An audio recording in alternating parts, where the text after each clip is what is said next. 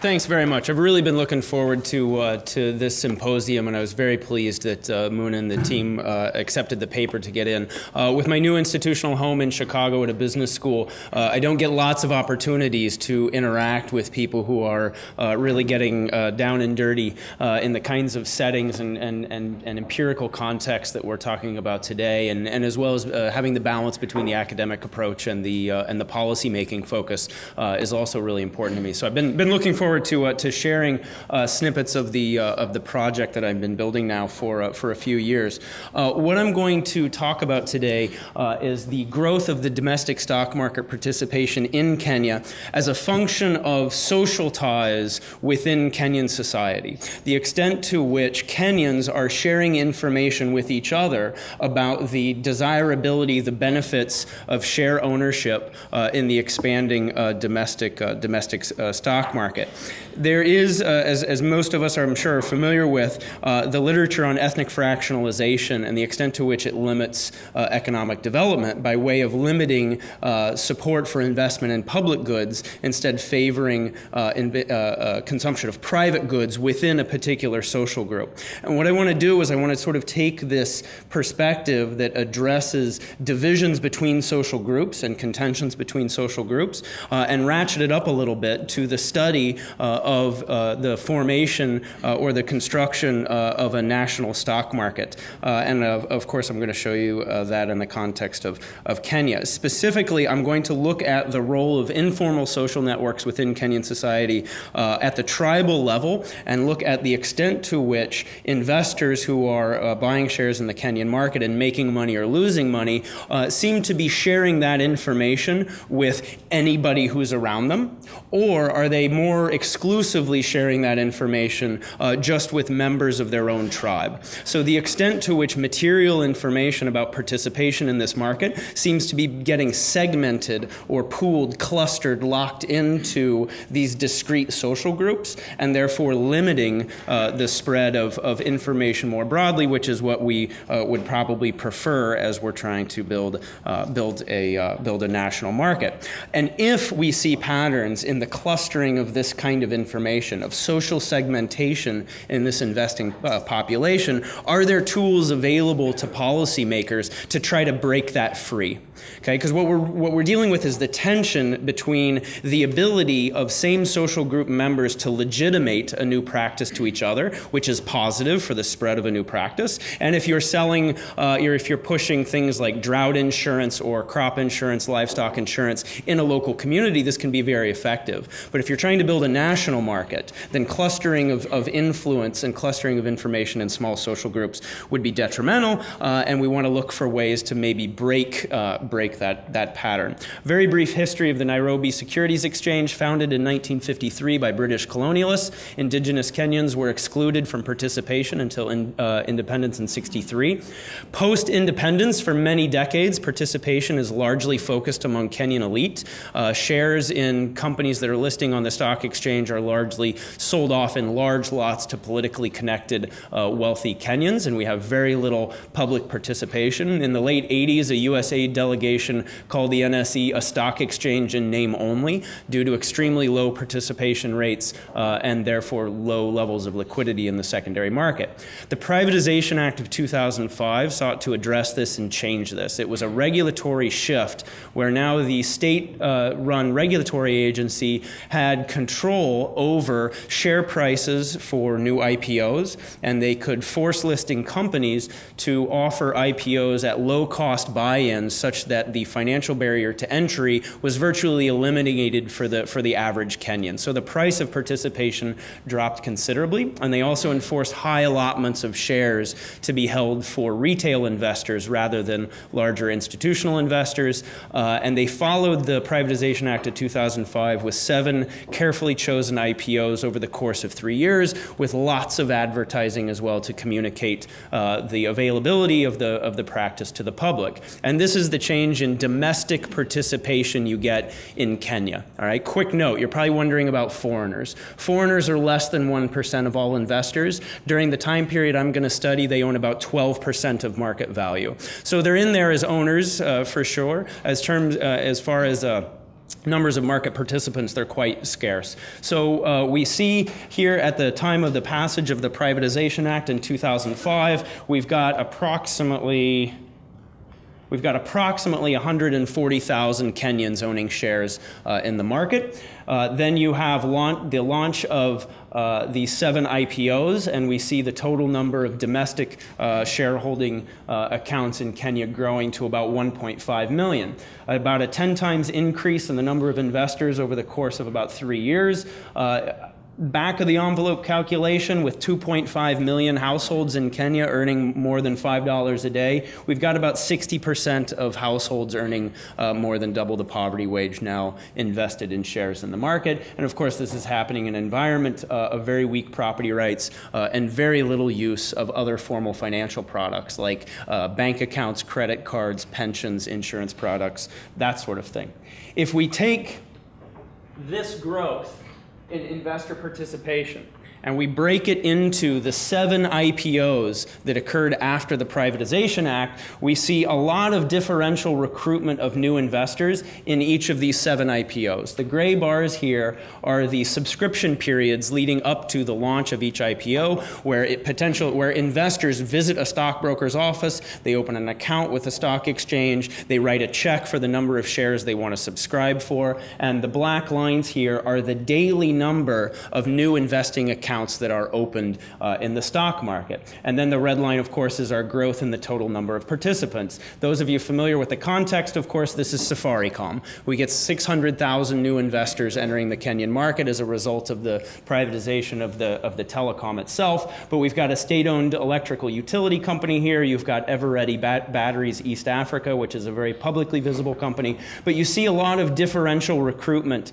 of new investors across these different IPOs. We also see a huge shift in the type of Kenyan, or the income level of Kenyans that are owning shares pre and post Privatization Act. If we look at the percentile of investors in 2 groups, our 140,000 investors who owned shares before 2006 and the 1.4 million that came into the market as a result of this dramatic rise, and we plot the percentiles of each of those groups according to the value, the nominal cash value of the initial investment they make. We see large shareholding, like high portfolio values among our 140,000 pre-existing investors. But among the 1.4 million new investors recruited into the market, you have to get above the 50th percentile before you get a portfolio value that exceeds 2 weeks' wages at double the poverty rate, right? They are recruiting a very wide swath of the Kenyan public, but it is a very thin level of portfolio value. And this has actually created quite a few problems for listing companies, given that there's regulations that you have to print and mail an annual report to each investor each year. So for example, the CFO at Eveready Batteries East Africa told me that those kinds of regulatory requirements, just printing and mailing annual reports to all of your investors when you have what they get, 125,000 investors, consumed 40% of corporate profits in the first 3 years after listing. It's extremely, extremely expensive. I shouldn't have done that. Okay, lots of maps here, George. I'll be gentle. We'll do this together. We'll do this together. All right, 140,000 investors in this market before the Privatization Act and before the expansion. Okay, if you ask virtually anyone, where do these 140,000 investors live? Right? You would be crazy to say anything other than these people live in Nairobi. Right? The CEO of the stock exchange, the CEO of the regulatory agency, I pose this question to every single person I can pose this question to. Where do these 140,000 seeds, where do they live? Everybody says they start in Nairobi. And when you go from 140,000 to 1.5 million, the practice is just diffusing across the country. I'll explain where I get the data in a little bit, but here's a mapping of the towns, villages, and cities where Kenyan investors live. Okay? And if we look at just our 140,000 investors as of December 2005, these are the towns, villages, and cities across the country where they are registered. This is where they live. Okay? There was actually a wide distribution in shareholding across communities across Kenya, right? And here we're at this point in our adoption curve. And if we look at this change over time as we recruit more and more investors into the market, market. Fast forward to after the 5th IPO, this is late 2007, I believe. We're halfway through our adoption curve. We've gone from 366 towns to 499 towns, right, which is non-trivial, but if you can pick out the new towns over here, then you have better eyes than I do, right? We're talking about villages that are located very close to towns where existing investors already live. So we can look at the spread, or I should say the increased rise in participation in the stock market in Kenya as part of a geographic diffusion process, and there really isn't one, right? It's not, the practice isn't spreading across the country. It's deepening within the communities where investors already live. And so just coming up with this graphic was quite stunning to me as I started studying this process, because it really sort of changed the theoretical orientation I had to what's going on here.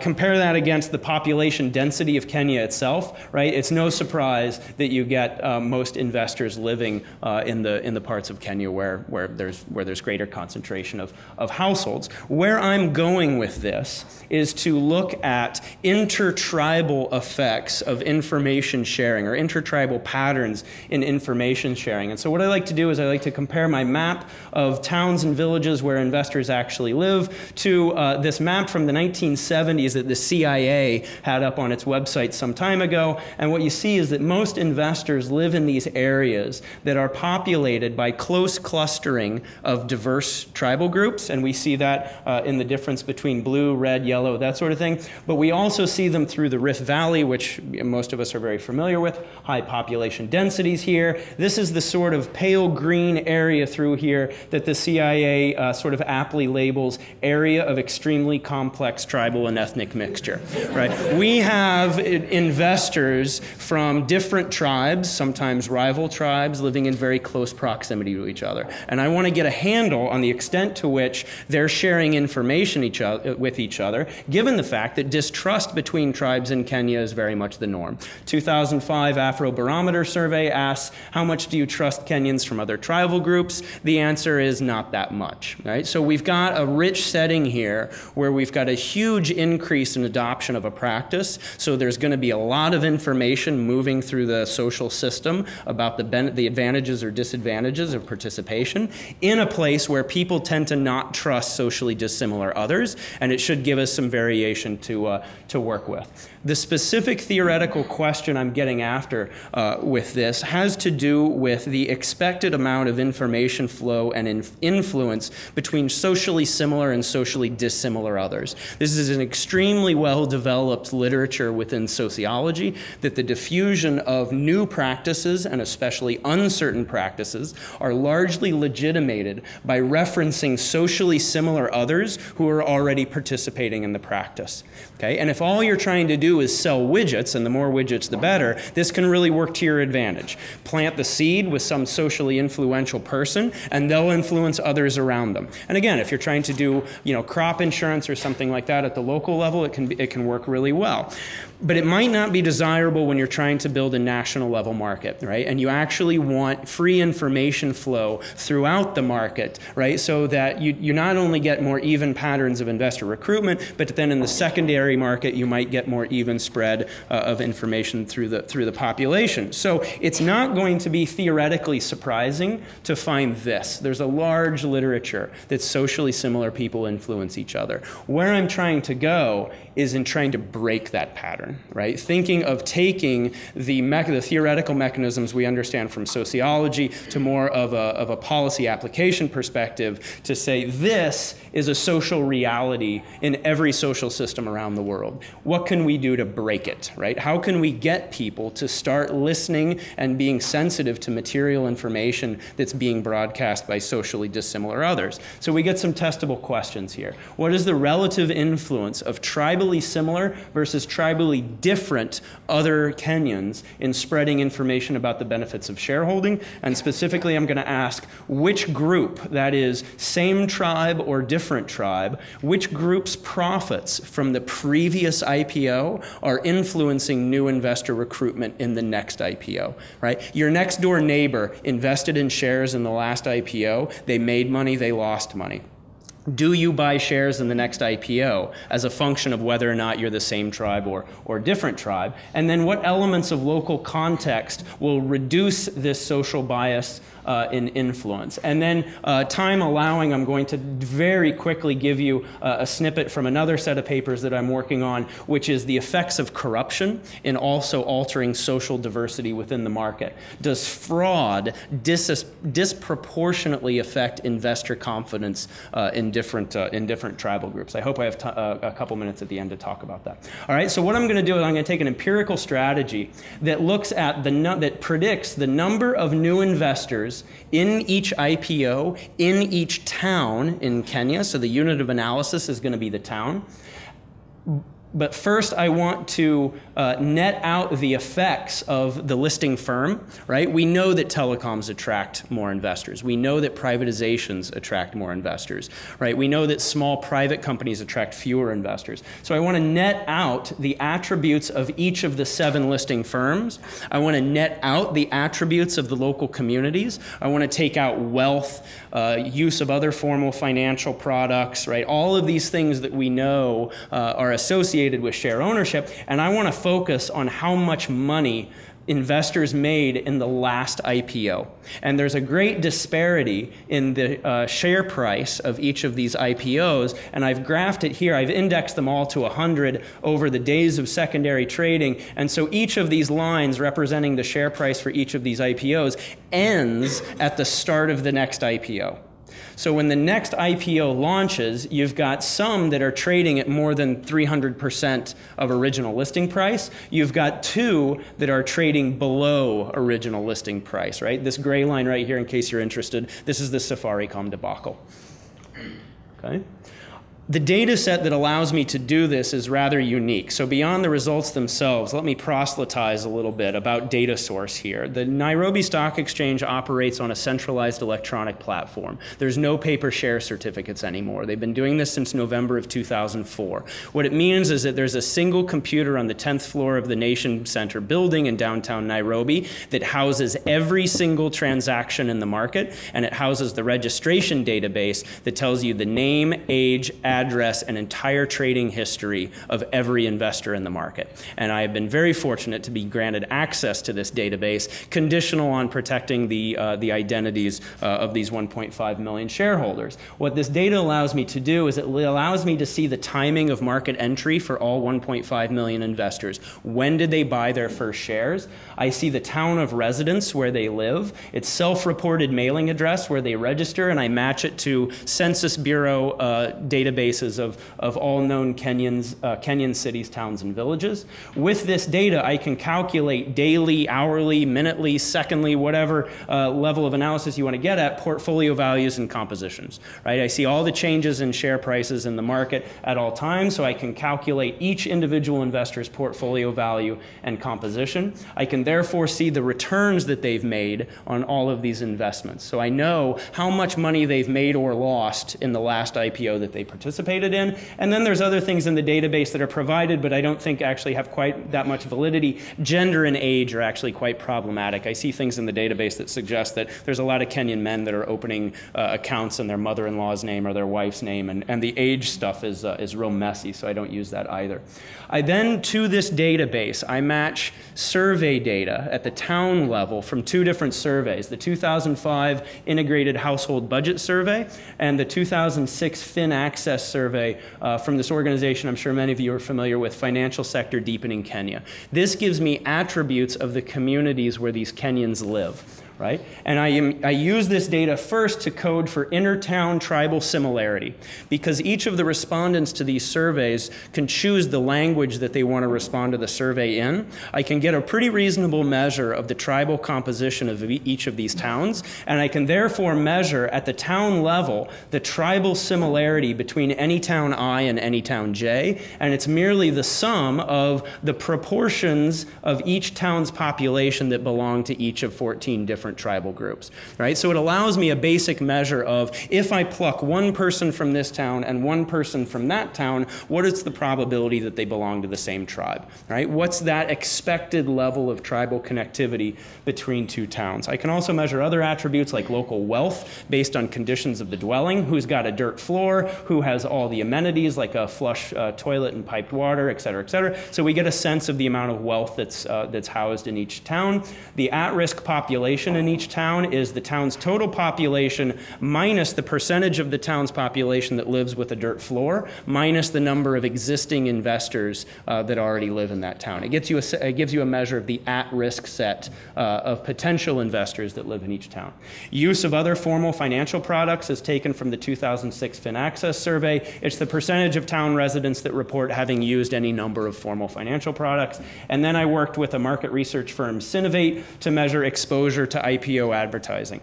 So I get a nice valid measure here of radio advertising campaigns that were broadcast on each radio station during each of these IPOs, and then we can track the geographic footprint of each of these radio stations. So we get a nice measure of how much external advertising the town was exposed to. I have two measures of profit, right, or prior experience that a person in Kenya might be exposed to.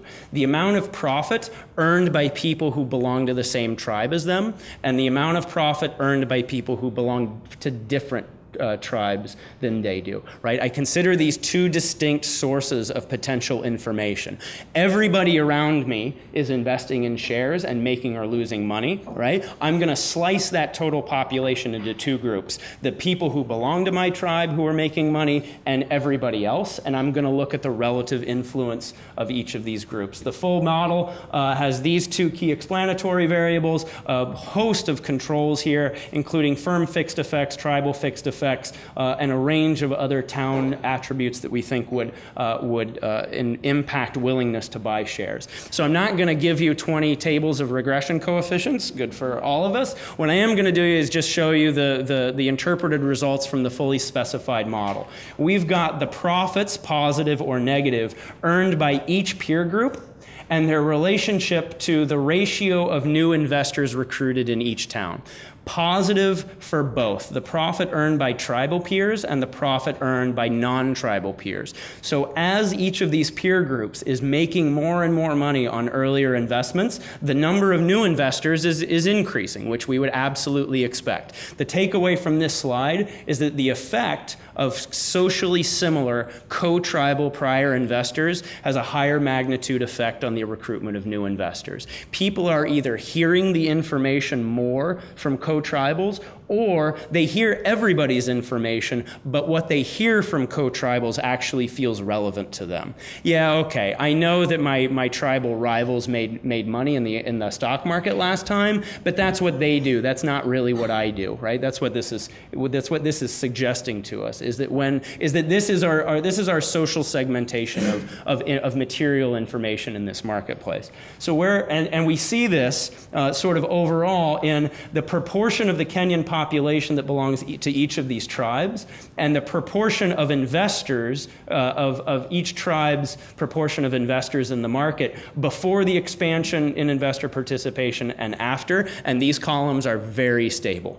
Right? We see the Kikuyu at 17% of Kenyan population, but comprising about half of all investors. And this pattern doesn't really change, even though we've recruited about 60% of above poverty households in Kenya. And so I think we see a couple that both in sort of regression results and in descriptive statistics that suggest that we've got a lot of social segmentation going on in this market. So what we want to do is we want to look at attributes of local communities that are making this better or attenuating it. And so what I do is I interact the size of the local investing population with the hypothesis that maybe you grow out of this bias. right? That discrimination in information should get priced out of markets over time. And so as investor participation increases, maybe you get less of this social bias in information. That actually turns out to not be true. But then we also think it might vary by high versus low wealth within a town, the amount of advertising that it's exposed to, or the level of tribal homogeneity in the town. And what we see is, or at least what the data is suggesting so far, and this analysis is really quite new, is that this social segmentation of influence is actually increasing with the size of the local investing population. So instead of growing out of the bias, it seems to be entrenching itself in communities. We also, interestingly, see an effect of advertising of deepening this social segmentation, which I thought was interesting. I thought if you give them more sort of exogenous information into the community, right, it should open them up a little bit. So I started asking around about the content of these advertising campaigns. It turns out that the radio advertising campaigns are largely done by funding local radio personalities who do sort of talk shows and that sort of thing, which are done in the local tribal vernacular. So you actually have an advertising campaign that is speaking to the social segmentation existing within Kenyan society. Things that seem to make it better: low-income towns seem to be less influenced by this bias source, right? Poor people can't afford to discriminate, I think, is the short version of that story. And interestingly, we also see an attenuation of this social segmentation in tribally homogeneous towns. If I have 60 seconds? Yeah, all right. If I have 60 seconds, I'll show you a quick bit of results from a recent stockbroker scandal. In March of 2008, Kenya's largest stock brokerage, which handled 20% of all investors in the market at the time, 100,000 clients, was shut down by regulators because they were stealing cash and shares out of their clients' accounts. This corrupt stock brokerage was owned and operated by members of the Kikuyu tribe, which I'm sure most of you know is economically and politically very influential in Kenya, but they had clients that ranged over the entire tribal population. So I've got a couple of papers that look at, one, which clients get stolen from. You've got a corrupt Kikuyu broker. Are they stealing from Kikuyu, or are they stealing from everybody else? Right? What's the social influence here? But then also, what's the effect of this theft? Right? Are investors in these different tribal groups, do they take the news? Some of them take it harder, some of them take it not so hard. The short version of the story is that they disproportionately share from members of their own tribe. Right? And there's theoretical reasons to expect that. I'm happy to talk about it later. But relevant to the study here, though, is that the Kikuyu clients and victims of this corrupt stock brokerage don't take the news very hard, right? So I run a series of logistic regressions that predict future investing according to whether you are a client of this corrupt broker and or a victim of this corrupt broker, right? And when the Kikuyu investors are clients and victims of the corrupt broker, they continue to expand investment in the future. But for members of rival tribes and non-rival third tribes, the mere hint of corruption tends to get them to reduce shareholding in the future. So what this leads me to are three quick conclusions, and then I'll turn it over. First of all, tribal relationships play a very strong role in legitimating stock market ownership in Kenya, which leads us to questions of fragmented market development. Policymakers might want to be aware of elements of the local community that either strengthen this social segmentation or can attenuate it. But then third, levels of corruption, or the way corruption tends to play out in this market, seems to actually be making it worse. The tribal minorities that you're trying to recruit into the market are also the first ones to exit when corruption rears its head. So I'll leave it at that. Thanks for your time.